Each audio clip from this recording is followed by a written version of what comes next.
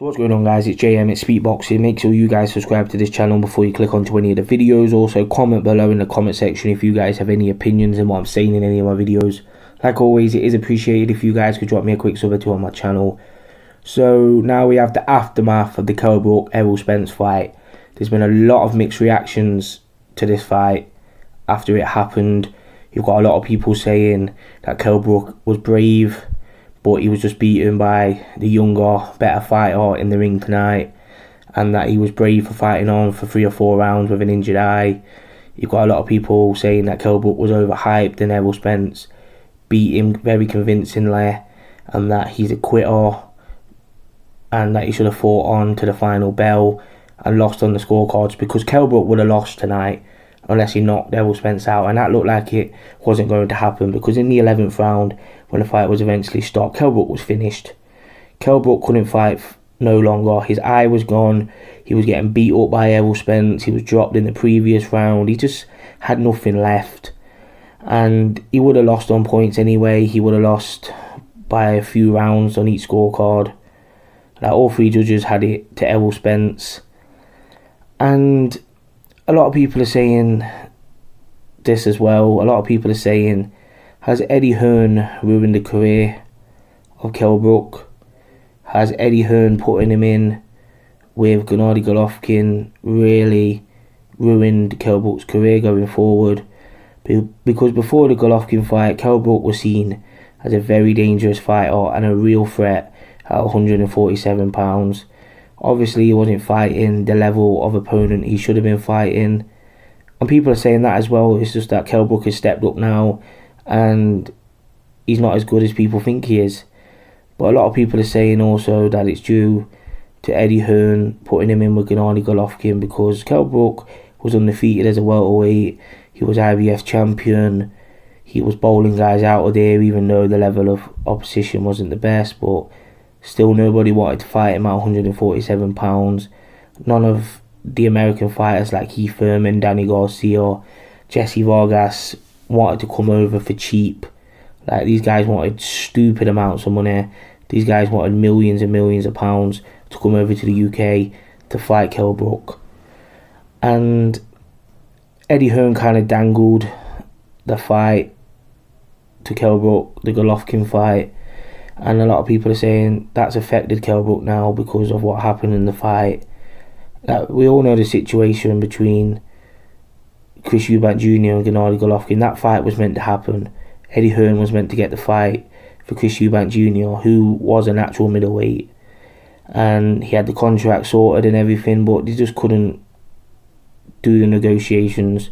They just couldn't get through him. Chris Eubank Jr.'s father, Chris Eubank Sr., just wanted too many demands that weren't realistic, and Chris Eubank Jr. left his pen at home, and he was suffering from a cramp in his hand, so it affected his handwriting skills, so he couldn't sign the contract. But yeah, KELL BROOK he didn't get forced into the fight, because KELL BROOK's his own person. He doesn't have to fight Gennady Golovkin. He didn't have to do that, but it was like Eddie Hearn made him an offer he couldn't refuse.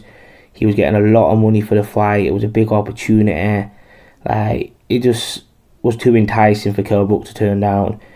And now it's looking like it was a big mistake, because he got beat up in the fight against Gennady Golovkin. Yeah, in 1 or 2 rounds, he made it competitive, but we all know what was going to happen. We all knew that Gennady Golovkin was just too big, too strong, and he injured KELL BROOK. He broke his orbital bone in his eye, and he had to have surgery. And that's what people have been saying to the build-up to this fight between him and ERROL SPENCE. Has the eye damage affected KELL BROOK psychologically? Is that in the back of his mind? Is he thinking, if I'm going to get hit on the eye tonight, if my eye goes fucked, like in the Golovkin fight, what's going to happen? Like, a lot of people were saying that was on his mind. And KELL BROOK tonight boxed very well for 5 or 6 rounds. I thought KELL BROOK was on his way to cruise to a 12-round unanimous decision, or even stop ERROL SPENCE Jr. late in the fight. Like, the rounds were very competitive early on, but I thought KELL BROOK was doing enough. He was boxing very well. He was controlling the fight from distance. But once the eye damage happened, then it was pretty much all she wrote. And is that a thing that's going to hinder Kell Brook's career from now on, this eye injury, because I don't even think it's the same eye. But now, because of the demons from the first fight, if any eye damage happens to Kell Brook in a fight, is he going to panic? Is he going to think, oh, it's going to be like the Golovkin fight and it's going to start to affect his performances? Because as soon as that eye went tonight, Kell Brook didn't really want to be in there. And obviously the eye was really bad in the 11th round, and he just dropped a knee and just said, you know what, I'm done.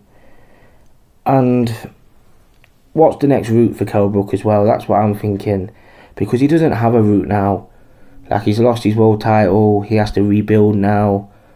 Maybe move up to 154 pounds, but will that be a good move? Because there are some really good fighters at 154 pounds. You got guys like Jamel Charlo, Demetrius Andrade. You got Miguel Cotto. That could still be a possible fight for Kell Brook. Miguel Cotto, he's fighting Kamagai, a guy called Yoshihiro Kamagai, for the WBO light middleweight title. And if Miguel Cotto can beat Kamagai, maybe Kell Brook could move up to 154 pounds and face Miguel Cotto. I'm thinking that could be a possible fight.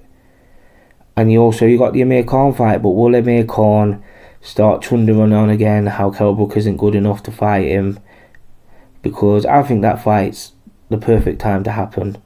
We don't know how long Kell Brook's going to be out of the ring. Obviously he's got an injury to his eye, and we don't know what's going to happen to Kell Brook psychologically. How quick will he want to get back in the ring?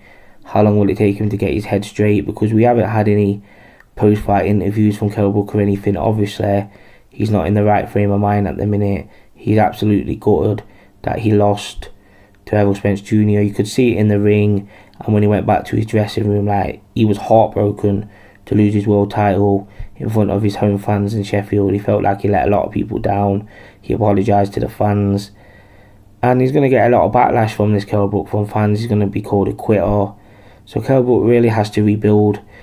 But how long will it take Kell Brook to rebuild? He's rebuilt in the past after he got stabbed in Spain and his career looked like it was over. He managed to rebuild. Then he lost to Gennady Golovkin, and he managed to get himself up to fight ERROL Spence, made the weight again. But can he rebuild again? Because there are two possible fights here for Kell Brook going forward. The Amir Khan fight, the Miguel Cotto fight. But I don't think he'd get a fight with Miguel Cotto straight away. And Miguel Cotto has been offered to fight Kell Brook in the past and turned it down. So I doubt that Miguel Cotto would really want to step in the ring with Kell Brook, especially in the later stages of his career.